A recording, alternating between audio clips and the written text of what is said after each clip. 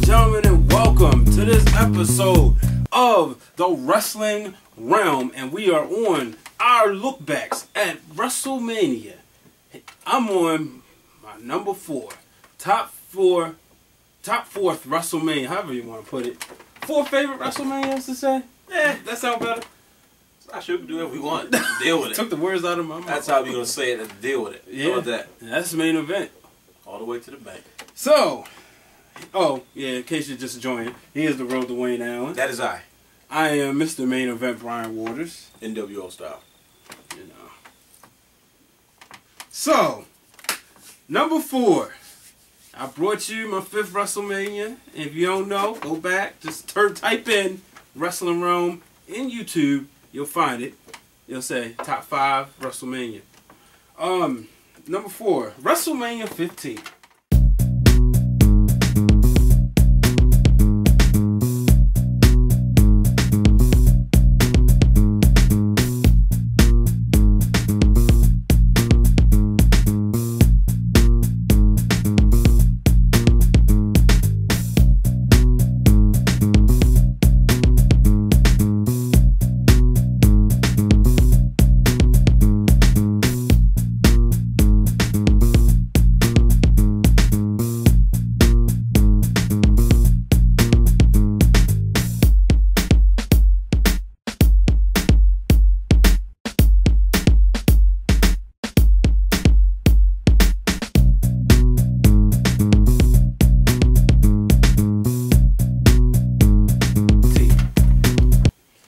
This one, I remember the build-up like it was yesterday.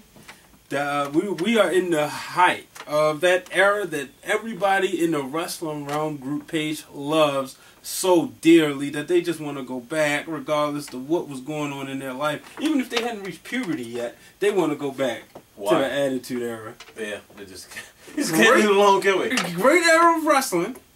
But, I mean, there was times where they were doing attitude-ish like things, but it wasn't an Attitude Era.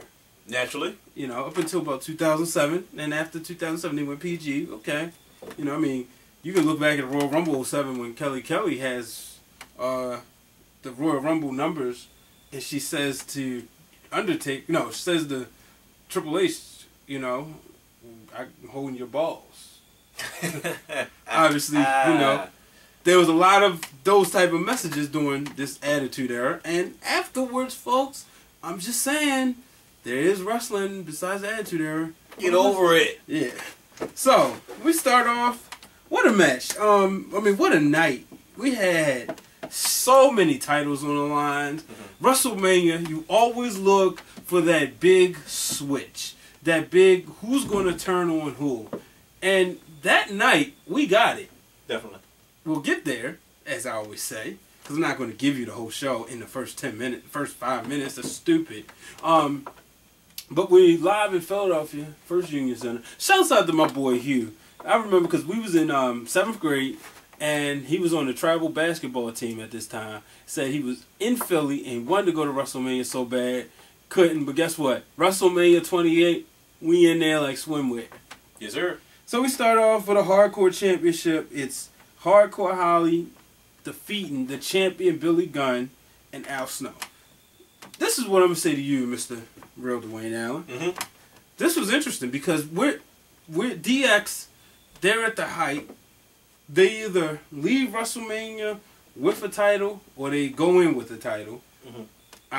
Out of 3 of the members, 3 out of going into it, there are 4. 3 out of 4 have a title. Right. At this time, you thinking that Billy Gunn is going to go more towards the Intercontinental title? Because we all thought that, though. He was more prone. I don't mean to say it in a not trying to use that word because I don't use it, but excuse me, shouts out to Mike Knox, in a broke-back way. I see. But he was more, the title fit his, he was more pretty 5'4", if that's even a word. You make a good point, because I remember when him and Road Dogg had the IC title, and he had the Hardcore title, everybody like, are they just going to switch? Right, because Road Dogg started off going after that Hardcore belt, Royal Rumble 99, he loses to the Boss Man in the opening bout. Mm-hmm. But so does Billy Gunn lose to Shamrock. Both titles, you know, both of them going at those titles. And, or did Road Dogg beat? I don't remember. Road Dogg might have won. No, Road Dogg did lose. But Road Dogg was more hardcore. You remember Jerry Lawler saying, look at Road Dogg. He is hardcore. You know, he had the shave. You know, now all this is gone. But he had the little braids coming out. Right. You know, he was doggy style. He was hardcore. Right. But, you know, so they kind of switched. But I thought it was a good way to open up the show. You know, hardcore match. And Hardcore Holly getting the win. Who, in my opinion, was great in the ring. He was great on the microphone. It's just something about Hardcore Holly that just couldn't break through that glass ceiling. Yeah, he was old school to me. Okay.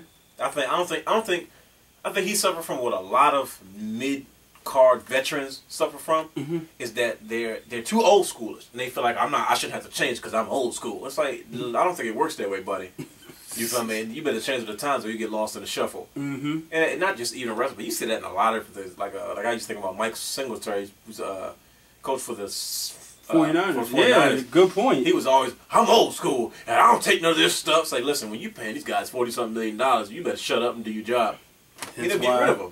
He got rid of him, and the 49ers go into the NFC Championship game. Because he probably feels dumb because he didn't want to change. He was like, I'm old school. You know, that's how it's going to be. Like, this ain't the Bears when you play, buddy.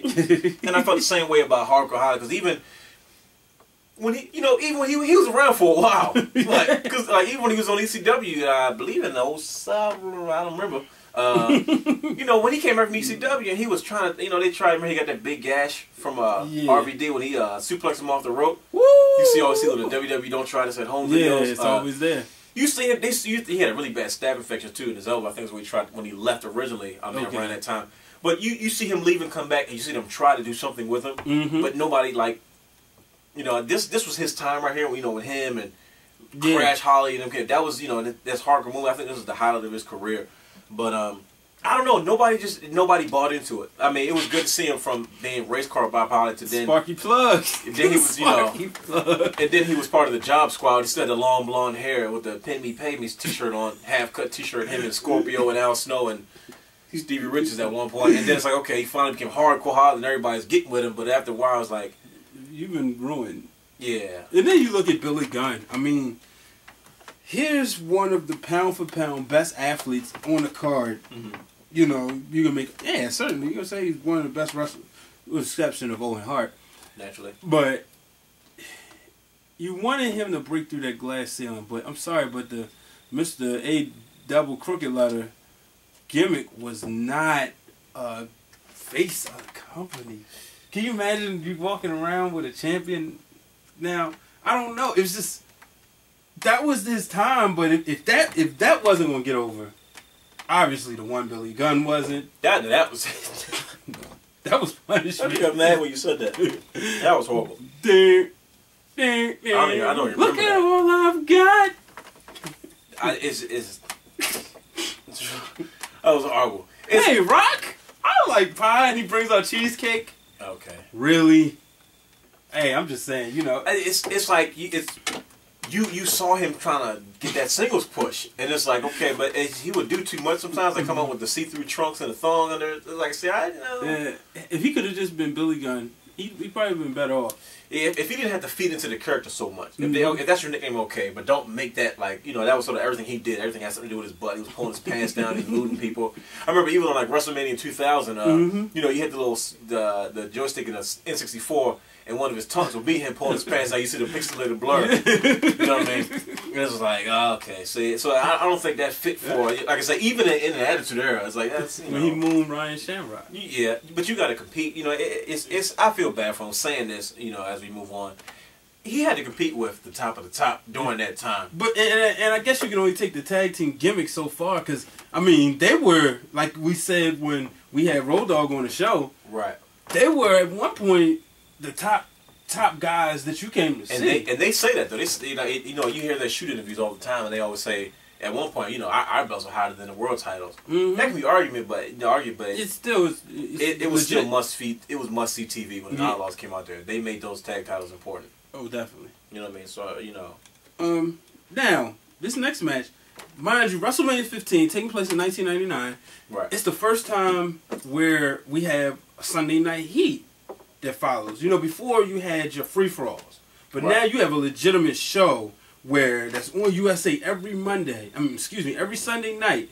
And now you seeing, then this is what I used to love about that time, because if I wasn't gonna watch the pay-per-view, I could see what the set was gonna look like. I used to love that. I used to love that. Yes, because it's like you got the Sunday night was the dark matches. You know what I mean? Yeah, and they just turn the show into it. Yep. I used to love that because, like I said, you would turn it into like you said, you see in a set and you would try to watch as much as you can. Like, oh, it's going off. Okay, now transitioning to the pay per view. Like, no. Oh, it goes off. Yep. It's like, oh man. And then you see Jacqueline takes on Ivory, and the reason why I mentioned this match because Ivory would later come on and be in the corner of the losers who were, the winners of the Battle Royal, Test and D'Lo Brown, who were going against the tag team champs, Owen Hart and Jeff Jarrett, which at the time we didn't know, but this would go on to be, ladies and gentlemen, Owen Hart's very last WrestleMania, and with Jeff Jarrett, who said that Owen Hart was the best tag team partner he's ever had. Yeah. Now, I said to say that, yeah, the match was quick, but you can see you put a heel and a baby face, because Test is still part of the corporation. You put a heel and a baby face, and all you do is get in conflict throughout the whole match, and that's what allowed Owen Hart and Jeff Jarrett to just take over. Then the brawl for all match. I was about to say, what about your fat boy Butterbean knocking out Bart Gunn? So we got both guns going down in WrestleMania, just as they did at WrestleMania 11 against Yokozuna and Owen Hart. 35 seconds says it all. Wow! Now, sitting back, listening to a bunch of interviews, talking with you, Butterbean wanted to make this entertaining. Right. Bart Gunn said, no, let's make it a straight shoot. Yeah. Now, you've been knocking out JBL, who at the time was just Justin Hawk Bradshaw. Right. You've been knocking out Karma, the Supreme Fighting Machine, Dan the Beast Severin, Dr. Death Steve Williams. I remember that one. But now you're going against Mark Mero. Mark Mero. Now you're going against a legitimate boxer. Yeah.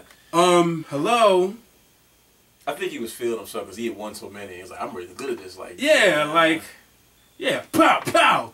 He knocked down, gets back up, pow, pow, pow. It's over. Say no more. This next match is interesting. And you talk about storytelling. Mick Foley said he wanted to be in the main event at WrestleMania. He wanted to be, obviously we knew it wasn't going to be Stone Cold versus Mankind at WrestleMania. Not when you have the great one sitting there in the prime. I was about to say in his prime. Ready. in with this gorgeous WWE Championship belt. Now, how do we get Mankind in the main event? Somebody who's given so much to this business. Put him in a match where the winner becomes a special guest referee. You get Mankind taking on the Big Show. Paul White. At the time. Yeah. Obviously, Big Show letting his emotions get the best of him. Choke slams Mankind right through the chair. Here comes Vince McMahon. What are you doing? Fussing at him. He slaps him. He grabs him by the neck. Yeah, I'm Vince McMahon. You hear me? I'm Vince McMahon. What? Picks him up, chokeslam, or they not one of the two. He gets arrested. But then we have it, Mankind, who's hurt. And then there's a promo later on where Vince McMahon goes, I'm going to be the special guest referee. So we thought. Yeah, but he comes out there with that big old shirt. It was amazing. Hey, yeah, I think this was a really good. Like I said, it was good to see a guy like the Big Show in his first WrestleMania. It's fresh out of WCW. Adjusting to the WWE style. He's been working with Undertaker and then all the stuff to come and what was happening at the time. Yep. It was good to see him fall into the like he was a guy that when he came in. Like, today is different. When a guy comes in, he expects to be automatically pushed to the top. WWE Championship. But it was good for him, a guy like him to come in and fit in. You know, only add to the product. I mean, I'm actually mad I missed out on WrestleMania. I should have thought about it. I should have stole this for mine with my fight. I'm sitting looking like, God dang, it's a good WrestleMania. I'm thinking about it. I'm like, but it was really good, like I said, to see a guy like that, and like I said, you were able to put Adam McFoley to the mix in some way, shape, or form without just giving him a random squash match or showing Big Show the ropes because he was a new guy on the block. Yeah, you know what I mean. So good match. I enjoyed it definitely. Of course, Vince always had to get involved. Vince always got involved in a lot of stuff. People underestimate what he did for the business as far as his own screen character. He really influenced a lot of things certainly. going on. So then you have before there was a fatal 4-way match. They called this a 4 corners match. That's old school. Yeah. And I feel old saying it's old school. I'm still young. I'm like, and it's for the Intercontinental title. Right. It's Road Dogg Jesse James defeating Shamrock, Goldust, and the Blue Meat. Shamrock, Goldust, and Val Venus. Then, mind you, Ryan Shamrock's the wild card, who's been, as JR would say, smitten with everybody. And this is where we go back to the Billy Gunn Road Dogg switch. Right. Because Billy Gunn would fit perfect in this match because, he started it. He the one comes out there and moons her. Then you have Val Venus who does a video saving. I really did not know he was a porn star back in the day. I just want to put I did not I knew he was like this sexual guy, but I was like saving Ryan's privates. I just didn't get it when I was young. I didn't know. I was like, oh, so he was a porn star. I get it now. The music and the screw and the and then you have Goldust, who at one point was his girlfriend, and when he gets mad, she got around. And she had a nutcase in Ken Shamrock for a brother. She was gorgeous though. She was gorgeous.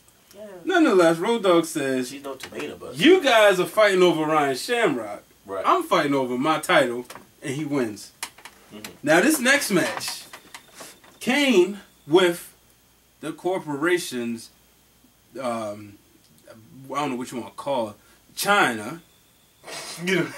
What? Taking on Triple H. Now to build up to this one, China turns on Triple H in an I Quit match between The Rock and Triple H the day after the Royal Rumble, 99. Naturally. And, because Kane comes up there, grabs China by the neck, holds up, and then Ryan says, and Shane McMahon says, you better say I quit, or he's going to break her in half. No. He's like, Triple H acts like, oh yeah, he ain't going to do nothing. It's about to pedigree the Rock through the table.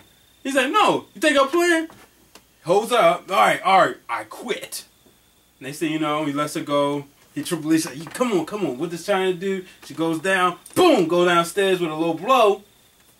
She's a member of the corporation now. He wasn't too long to follow, so it's not that bad. Huh? Joking. He wasn't too far after her anyway, so. Right, but that's So in this match, and then you also had a storyline where Kane shoots the fireball. He's trying to hit Triple H, or he hits China and he messes up her eye, and then you see next thing you know, China turns on Triple H because she hits Kane in the head with a chair, which causes Kane to get Kane wins the match by disqualification, but DX reunited and stronger than ever before, and they're prepping for the match to come later, which is X-Pac and Shane McMahon. Right. But before we go there, we have the lovely Sable taking on Tori. I actually cared about this match. Me too. Because I was Sable. Oh yeah, Sable was gorgeous in '99. 03 Sable was just like, okay, you're hot, but you're starting to become a cougar now. Yeah, because by the time we had already saw so many gorgeous women in between. See, back when Sable first, she was the first real wrestling vixen. Yeah. You had Sunny, who was, come on now, who? Don't even start that. Yeah, I was going to say, Sunny, you would say. But she wasn't a wrestler. She was a manager, though. She was a manager. Okay, wrestler, yeah, I got it. She was an on-screen personality. But Sable actually had beefs. I think the most notable was the first major one with Mark Merrill and Jacqueline. Yeah. She actually got in the ring, and she had no offense. She actually did a lot better in her matches, those early matches where Sable really wasn't a wrestler. And when she, we all know she came in as a manager valet to Mark Merrill. No, Triple H. Triple H, yeah, and then, he started beefing, and then, Mark Merrill took over, and then, Triple H started, we know that storyline, but, she was just, ring cannon. But then when she got in the ring, she really kicked tail. And it looked convincing. It wasn't just a hair grabbing. Now, you got your fair share of hair grabbing. Yeah. But, the Sable bomb, the TKO she did, she really turned it up in the ring. You saw a different look of her on her face. So seeing that in the ring, because she was the first real one. She was gorgeous. And then you started off, you had Tori, who was kind of like what Mickie James would do to Trish. Right. She would talk about when they recycle storylines, nothing new under the sun, but when it works at the right given time. Naturally. This is one of those given times. But, you know, she comes out there and she stalks Trish. And I mean, Tori stalks Sable. Not so much to stalk her, but try and help her. This Sable, she become a part of. She gets the Playboy centerfold, and she's larger than life. Lets her head get bigger, and I actually start liking her because she comes out and she's dancing now, and she's looking more gorgeous than she was ever before. And you know, she sit up there. You can see Jimmy Corderas sit up there when he's doing the, you know, the pat down. He's like really checking her out, and I'm like, yeah. But nonetheless, Sable goes over with the help of Nicole Bass. And I remember Mike that girl. Whew. Sable didn't even need to do the Sable bomb. But yeah, Sable. Too bad she couldn't stay around. She before we move on, she left the WWE. Now let's call it for what it is. In '99, we was nothing but a bunch of horny teenagers. And she left the WWE, which means she left. It was the biggest eye candy we had at the time. Because in my opinion, she always looked better than Deborah. Only to... Ooh, that's the... ain't really much of a challenge. I don't know. That's Man, up here. Right here. Sable, all day. Okay. She was my point. Yeah. So, you know, she left because they wanted her to do lesbian things in a ring in front of children. Only to come back 4 years later in 2003 to do the same thing with Tori Wilson. Yeah, McMahon's hoes. Man, got that money. Yeah, it's look. like it's funny how he always tried to break one of the New York girls in as one of his sketchies. But it's like I don't know the backdrop story between that. Maybe you can shed some light on the situation, but I don't. She came back did the same thing. Maybe she thought because I'm in Playboy now. She started feeling herself. Yeah, and then you got out there. She was on this show. They used to come on UPN. That just totally flopped. I think I remember something about it. I think I remember seeing a commercial about that. Yeah, I mean, naturally it was Sable, so I watched it, but it was just like, now think about it, that show sucked. Yeah, I don't think I was allowed to stay up that late to watch that. It came on like on Saturday nights around 8 or 9. It sucked. It wasn't nothing hardcore porn or softcore pornish. My bedtime was like 8:30 though. Understandable. It was rough back in the day, you know what I'm saying? Hey, come a long way. Pops ain't play that, you know what I'm saying? Probably because he wanted to watch TV all the time. But that's, Hey, I used to have to watch only the first hour of Raw. That's how it was me. 9 o'clock, that was it. I was looking to see like the first hour of WCW. I'm like, oh, Rory, come on. Yeah. I got caught. Anyway. But then we go back to the McMahons and the corporation. Because the corporation was hot. I don't care what anybody say. Corporation was hot. Shane McMahon, no chance in hell. You've got... The corporation was like... And see, here's the thing about difference between a product back then and now. Like, before the wrestling got so big that they needed 2 brands, you just had Raw. You know what I'm saying? SmackDown came and said, it wasn't a separate brand. It was just another show.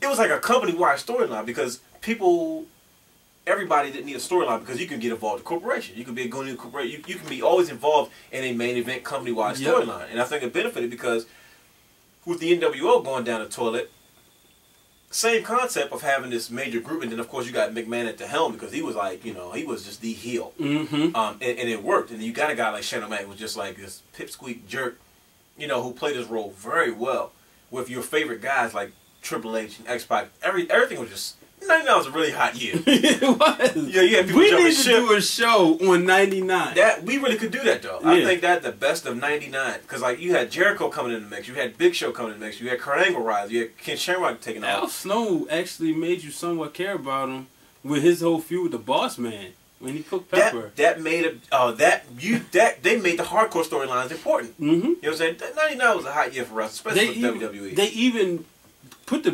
belt on the Big Show. To kind of so Triple H and McMahon could focus on their battle, and they said, all right, we're gonna give the WWE Championship a back seat right now. Only for Vince, Stephanie and Triple H to get together to set us up for 2000. That's how you. Oh my goodness. We just had a moment. You have to excuse us. Mark out moment, but it's okay.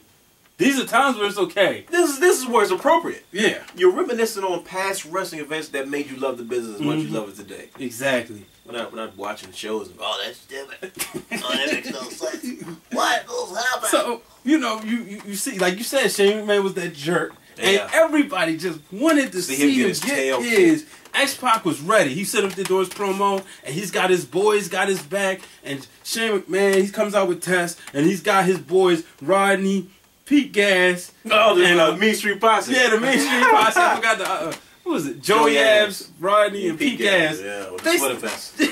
Everybody was wearing sweater vests in '99, though. I will admit, that was the closest I got to a wrestling costume. Exactly, because you could wear that without, you could if parents wouldn't want to buy you a rock shirt to wear to church. Give me a sweater vest. I was always Pete Gas because I was the biggest one in the group. They made me the fat one. So you sit up there, and you just know Shane McMahon's delivering a beating. He's like, yes. X-Pac is delivering a beating to Shane McMahon. X-Pac is going to get his title back. Here comes Chyna. Okay, she's coming out to even the odds. Only for Triple H to come out, boom, pedigree. Oh my gosh, another WrestleMania double cross. That's what that's what it's about. The double crosses at WrestleMania. Why? Because it's the pinnacle of sports entertainment. So wrestling sucks compared to back in the day. I just thought of it. No, you can't. I'm sitting like, God, dang, it's son. different. I'm not gonna say it sucks. It does, man. It's just like, dang. But you think, because you think about this, right? And I mean, we could go on and on. I think, that need to be a show. The double crosses at WrestleMania. Think about when we thought in WrestleMania 26, where McMahon had actually turned the Hart family against Bret. They tried, yeah. And I'm sitting up there and watching this with, shout out, rest in peace, my favorite Uncle Mike. We sitting up there, me, my father, all my boys, we in the basement, and we're watching this. And I'm sitting up there like, I look at them, I said, yo, I don't believe this. All the Hart family, the entire Hart family is like, oh crap. I'm like, they really just did. Diana Hart, we got to talk about this one. That was genius. Shout out to the Hart family. We love you. And then good friends of the program. Bret gets the mic, and for everybody who said Bret has no charisma, he can't work the mic. Shut up. Yeah. So this was you, and then he looks at the most conniving brother of them all, according to all the books and the literature, Bruce Hart. Yeah. It says, the bitter one. And you're the referee. And Bruce just has the glass on. He's like, the bitter Hart. Yeah. That's his new name. Mike and Dean Smith Elder Hart. Wow. And now you're calling Bruce Bitter Hart. Yeah, he didn't get that. Now, I know we're talking about WrestleMania 9, but let's just go right here real quick. So then, all of a sudden, Bret exposed like, nah, we knew you was going to do this. And then, what happens? We took your money, Vince. Exactly. And then they just deliver a beating. It's like, I used to get that's beat down by Hearts. And how about Natalia? No love for the Hearts. She could just sit up there and smack. How many of those smacks, I wonder, was she thinking about Uncle Owen? Oh, yeah. How many of those, no matter what happened, no matter how much reconciliation, you can't blame Vince, but then again you can, because they said, and I'm just basing on, if these things are true, that it was Vince who said, well, let's get him something he can come out of faster from being lowered down. So how many of those slaps, how many of those were for, you can't help but wonder that. Like, they were some hard hits. Yeah. And Vince McMahon, knowing Vince, like we do, he said, give it to me as hard as you can. Exactly. Like, many time Randy wanted to punch him in the head, he took that, his shoelace cut his face. I was like, woo. Yeah. I would love to have a manager like that.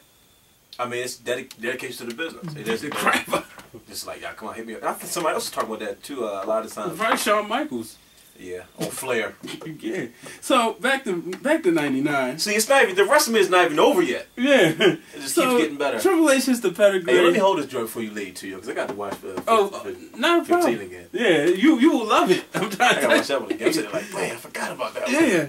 one. So pedigree 1, 2, 3. Shane McMahon wins. We're all met.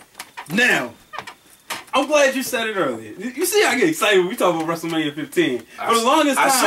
For the longest time, this was my second favorite WrestleMania. Really now? Yeah. Okay. And sometimes even tied for first. My first 4, I would say they all kind of switch depending on how I'm feeling.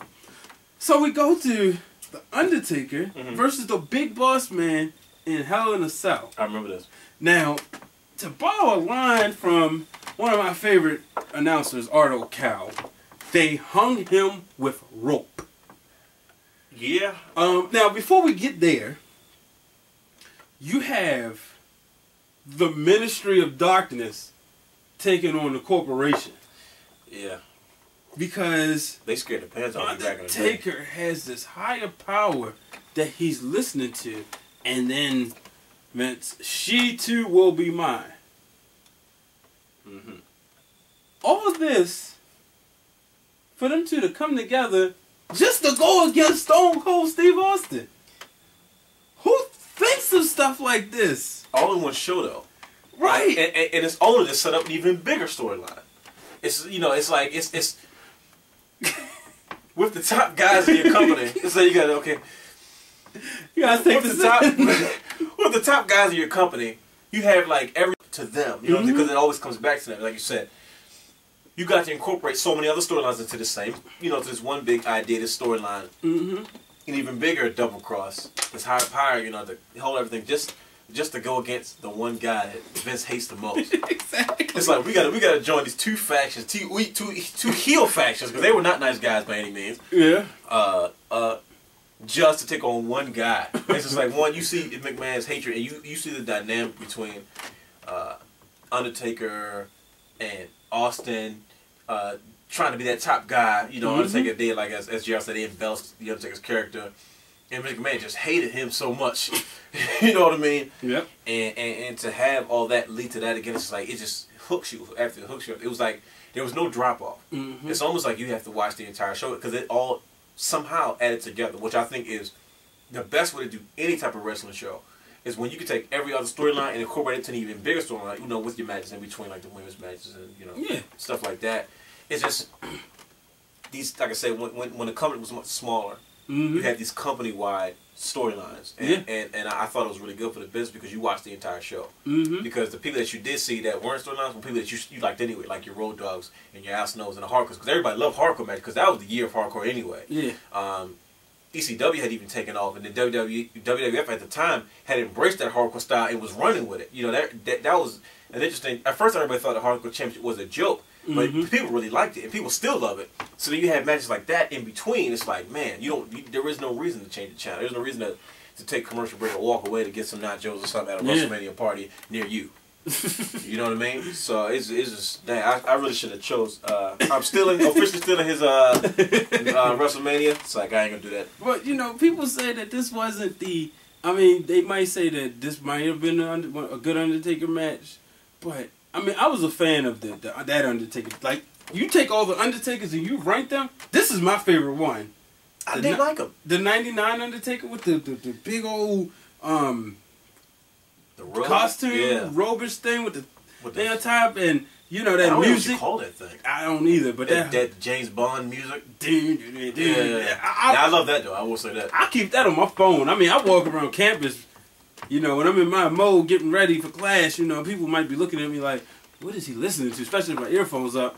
Yeah, don't mess with me. Isn't that the same one on WWF, the Music Volume 3? That's the same one. Right? Yeah. That's what I thought. Yeah. So oh man, you know, amazing. I was not. I think my favorite Undertaker was pre that he was beef with Austin. Okay. From about late '97, late '98. Okay, yeah. You know, before Highway to Hell. Yeah, that was my favorite. Like you saw shades of the Ministry coming together. You know what I'm saying? And I guess, I kind of look at that all as one. You know, I see where you break it up. Yeah, that was the precursor. Yeah, because you see, like, you know, a timeline. But like I said, and it's funny because I was never a fan of Boss Man originally. Back, I knew who he was as a kid. But when he came, I actually liked it when he came back, though, with the whole SWAT, you know. Yeah. He was able to redo it in a new way after being in WCW for a while. I loved him as a heel. Oh, yeah, absolutely. He made you hate him later on in '99 when... How could you break up a man's father's funeral? Like, that's how you draw heat. Oh, heck yeah. You know. I mean, they had you hooked like you... I mean, me, at the time, '99, everybody's sitting up there yelling at me, telling me wrestling's fake, and I don't want to hear nothing anybody's saying. And I'm sitting there looking like... It was hard to tell any difference. Really, is driving away, trying to steal the casket. And you see Big Show's Big Tail on top of the casket. Like, yeah. And 99 needs a show. It was, man, no, we got to give 99 a show, because we definitely just completely went off topic. But that, I don't care. Like, when it's hard to figure out when you're a kid if it's real or not when something like that is happening on TV. It's like, okay, I know wrestlers now, but that, like Bishop said, I don't know. But something about that, though. Yeah. And then, obviously Undertaker wins. And wait a minute, who's on the top of the cage? 2 out of 3 future World Heavyweight Champions are part of the Ministry of Darkness, the Brood. Wow. Gangrel, Edge, and Christian. Who would later, Edge and Christian next year would go ahead and steal the next WrestleMania. But you see where this is, you see future stars, naturally. Like you said, mixing them all in one. Main event storylines. And then the way they went on about that, like, we don't get 99 show. I can't go no more on that one. Well, because the next night, though, like, they 99. Yeah. Getting the show.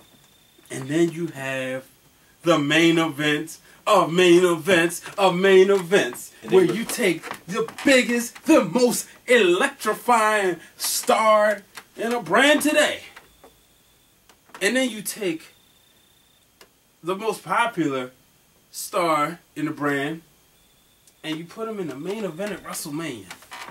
Stone Cold Steve Austin challenging The Rock, the People's Champion, the Corporate Champion. Now, I remember this like it was yesterday.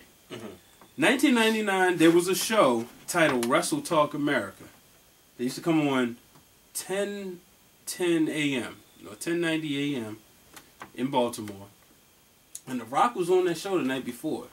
And he said, bottom line, The Rock is either walking out the Corporate Champion or the People's Champion. Oh, boy. So I was sitting there listening. Like, what does that mean? Yeah. And then, mind you, I don't know it's predetermined. And when I say this, I'm not lying. I prayed that Stone Cold won the match. Not to mention, this is the first time there's a black man in the main event at WrestleMania since WrestleMania 1. Because The Rock is black. Thank you. But the story between these two, you got the two biggest stars by far. Naturally. Going at, and the match did not fail to deliver. I mean, they were all over the place. 3 referees. First of all, Vince McMahon comes out and said he's going to be the ref. Naturally. Shawn Michaels comes out, Because Shawn Michaels would always refer to that WWE rulebook. What was with that, though? I remember he did it all the time. Like he would like never know what it was. He pulled a rulebook. Oh, and the rulebook says, like, where does he get that from? Why do you have that? Is that real? He was the commissioner, He definitely was. Yeah. And then Vince McMahon, you go sit down. So Earl Hebner. Oh, at this time, you remember JR had been battling Bell's palsy. Yeah. And he was ready to come back. They brought him back because Austin requested it. The next night, JR goes on about this rant, and he puts up his own announcer booth. And he has Dr. Death Steve. I remember that though. Because I remember commercials like, what are they cooking over? Like fixing carpenters putting stuff together. Yeah. They did it on Raw a couple of times. Yep. Like he would come out there. The first time, the next night. You're like, why is JR? He's got his own with Dr. Death Steve Williams in there. Because WCW ended up making fun of him later or with that same. So, yeah, that which was just ridiculous. Shame on you, Ed Ferrero and Vince Russo. Yeah, definitely. So, then he gets hurt, and Mick Foley arrives, and he gets to be in a WrestleMania moment. And The Rock is defeated after that, the most sold Stone Cold Stunner, where he bounced. Yeah, like Rock said, no one ever will sell that joint better than The Rock. Right. What a match. Stone Cold Steve Austin. Now, I'm going to put you on the spot. I think that's on my iPod, as a matter of fact. Act 1, Act 2, Act 3. Stone Cold versus The Rock. Which one is your favorite match? The very first one. Okay. The very first, because I think the last one was really good. But I just like the first one so much because, like you said, it was The Rock in his prime. WWF champion. After I like to measure wrestling by WrestleManias. Like I said, like at a superstar from one period to the next. We had a guy like The Rock. The previous WrestleMania, he was fighting against Shamrock, bleeding from the mouth, stuff like that. And just in that short year in between, see him rise to what he was. I think, in my opinion, I think that was, I can't say it was the most popular, but like, that was a really, really popular time. The Rock really broke through. And he didn't just break through, like I think Triple H broke through, but Rock really ascended. Yeah. And he became on the same level with Stone Cold at one point. And the only reason anybody might even give Stone Cold points over The Rock is because he did it first. Right.